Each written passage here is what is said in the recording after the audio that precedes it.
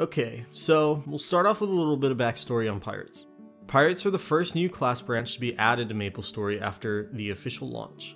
In October 2008, during the version 0.61 update, the outer entrance of Nautilus Harbor was made visible prior to the actual release in version 0.62, which followed about a month afterwards. During the tease period, there was a short questline added regarding other regions' concerns for their arrival, so that's where we'll pick up.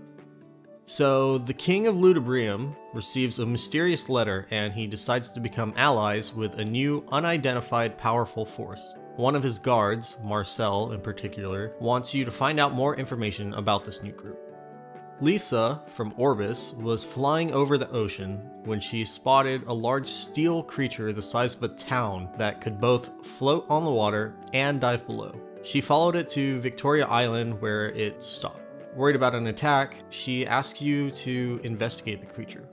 The chieftain of the Halflingers, Tonimo, notes that while they don't have to worry about their safety due to the dragons protecting them, they aren't blind to the rest of the world. There are recent rumors of a powerful group of individuals, and he's unsure whether to welcome them or watch out for them. So he asks you to learn about them and then report back. The infamous broker of Magatia, Han, has concerns due to someone purchasing an inordinate amount of refined steel, jewels, and alchemic sources of energy.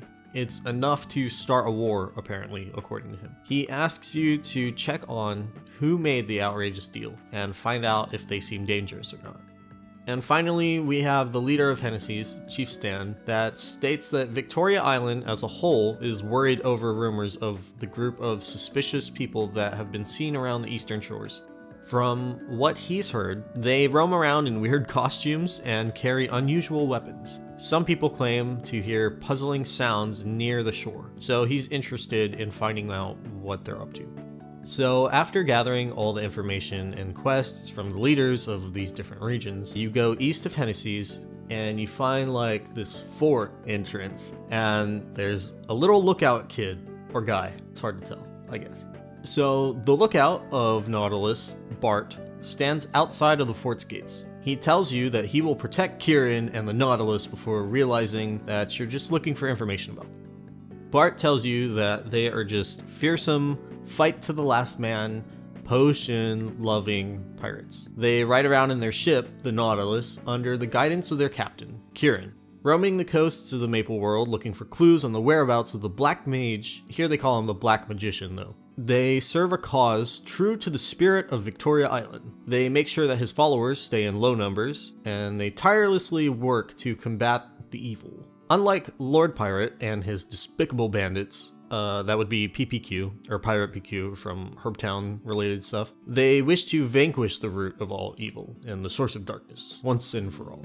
However, they aren't fully set up yet, and haven't finished constructing their fort and harbor, so Bart invites you to join them in the near future to train and live the life of a pirate, promising to accept you with open arms.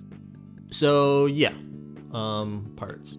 I haven't actually read through the old initial Nautilus quests, so there's probably more lore to the pirates' beginnings or their inception or something like that, but I haven't actually looked through it yet. Although for this dialogue, it took a lot of deep digging to find these quests.